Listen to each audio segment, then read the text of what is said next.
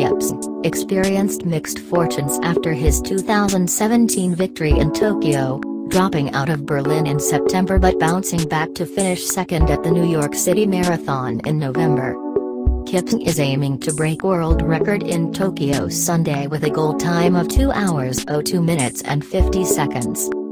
Kipsang's main competitors are Ethiopian Skay Mekonnen, his compatriot Faiza Lilesa, the 2016 Olympic silver medalist, and Kenyan Dickson Chumba, whose 2 hours 04 minutes 32 seconds personal best was set in the 2014 Chicago Marathon.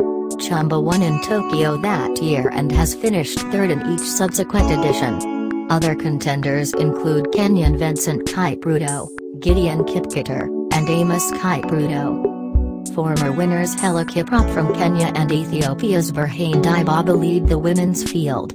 Others runners include Kenyan Purity Ryan Ripo, Rudy Aga and Shore Demise of Ethiopia. In its 11-year history, no runner has won the Tokyo Marathon more than once.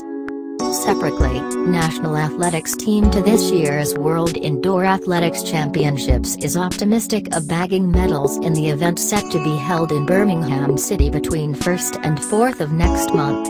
Head coach William Danui remained optimistic his team will weather the storm and post better performance to eclipse the 2 bronze medals won in Portland, USA in the 2016 edition.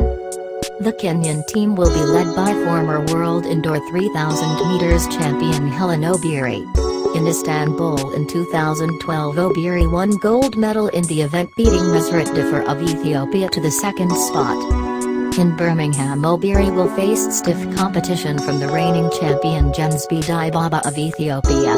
Kenya has named Obiri together with Beatrice Chepkoech and Margaret Naira in 800 meters race.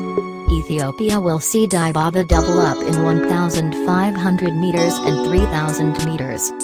The IF has confirmed that with 618 athletes from 145 countries will take part in the global event and it will be the biggest congregation of elite runners for the 4-day championships.